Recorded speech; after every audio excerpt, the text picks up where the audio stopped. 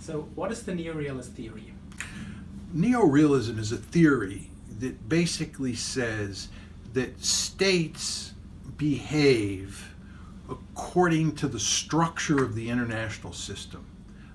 It's how states are organized, what the architecture of the international system looks like, that largely influences how those states behave.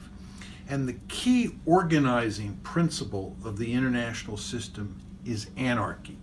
And anarchy basically says that there is no higher authority above states.